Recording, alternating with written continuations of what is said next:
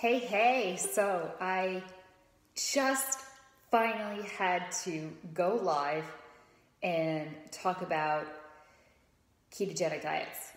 I have kept quiet for months for a reason.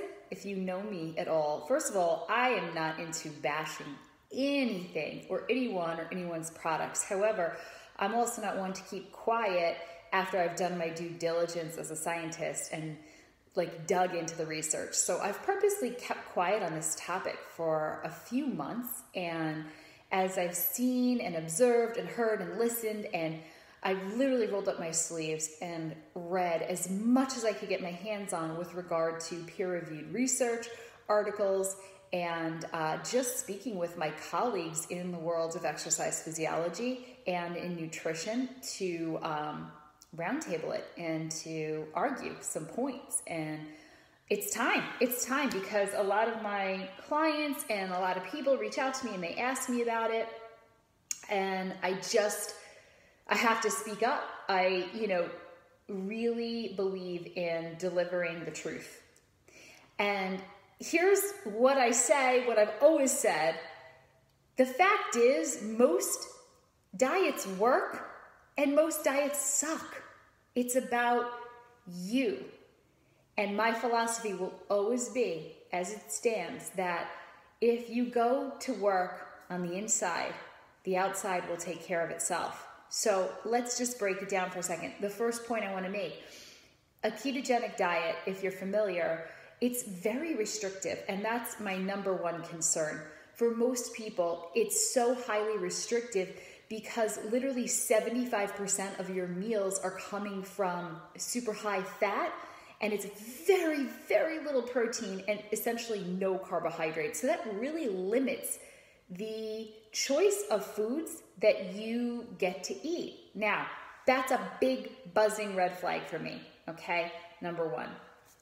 Number two, as I read through a lot of the research, I saw, in some cases with some populations, a ketogenic diet or ketosis, they're two different things. Ketosis is really starvation, right? So a lot of the buzz around fasting, and a ketogenic diet is mimicking the fasting state by essentially eliminating carbohydrates from your diet and forcing your body to produce the same kind of effect. It's really tapping into its stored fat, depleting it, and creating what we call ketones, which are also found in nail polish remover.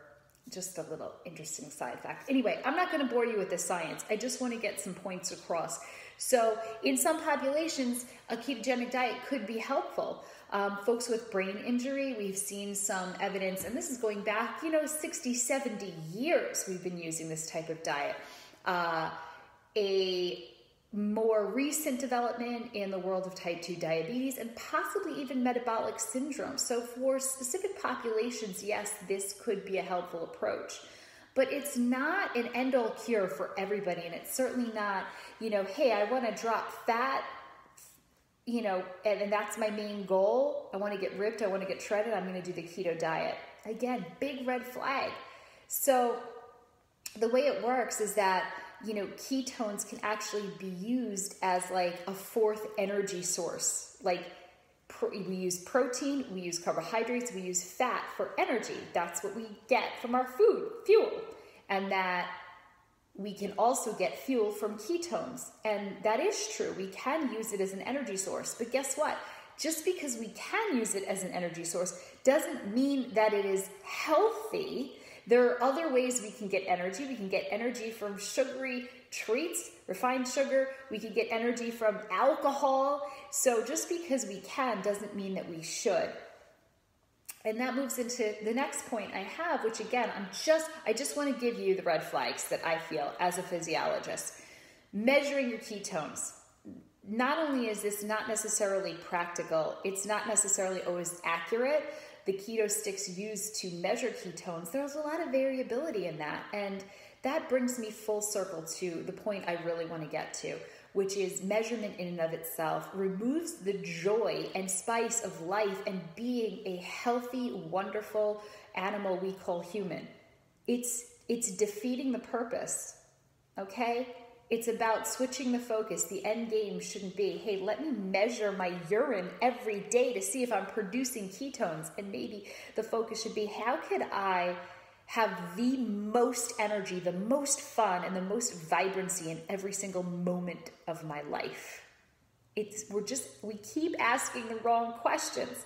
What difference does it make if you fit into a size 2 pair of jeans and you're literally measuring your urine, counting your calories, eating nothing but fat, and you're so imprisoned by it? That's where I become very concerned about any diet that requires tremendous restrictions. So, bottom line, in the long run, my opinion, it's just not sustainable. It eliminates the joy from your life. And further point, for us women, we already have such a complex range of hormones that dances in our bodies all day long. And I just truly believe that it is not worth it to create any more turmoil. And in some cases, in some of the research, it just hasn't been safe, particularly for women. And again, why do something where there's even a question of your long-term safety and health? That's concerning to me.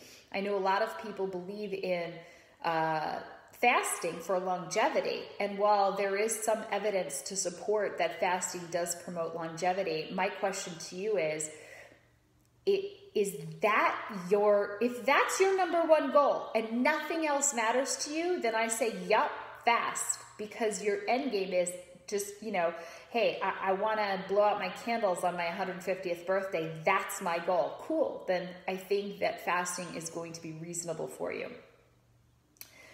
and everything that comes along with it. But if your goal is, I want to live a vibrant, happy life in each moment that I am alive and not anticipating some future date 100 years from now, then you're probably going to rob yourself of some joy and beauty in the present moment if you're fasting all the time. Just saying. Again, this is based on the science, but also I'm giving you my opinion as a coach and doing this for 20 years. So it's just a question of matching yourself up with your goals. And last point, if you're an athlete, again, I could say, as an exercise physiologist, I can assure you that getting your fuel from carbohydrate and glycogen, which is stored in the muscles, is far superior if we're talking about running faster and going harder. Okay, your performance as an athlete sometimes depends on the ability to do those things. And you're just not going to be able to go that fast or that hard if you're using stored fat and ketones as your energy source. That's pretty much a fact. There is some interesting research going on right now with regard to aerobic performance and using ketones as supplementation to enhance aerobic performance. But the research is totally inconclusive at this point, and I wouldn't recommend that for anybody, as of yet. But who knows, maybe, 5-10 years down the road, we might say, ketone supplementation, if you're a long distance runner or cyclist, might be helpful, but I'm not comfortable with that right now. I don't think the research is conclusive enough. That's my jam on keto. Take it or leave it. I did it because I really, truly, from the bottom of my heart, want to help you. And if this is leaving you still confused, reach out to me. That's what I do. That's what I'm here for. I will align you with the right plan based on what your goals are. But I'm also going to give the disclaimer that if you are my client, we are going to focus on the one thing we all want, which is joy.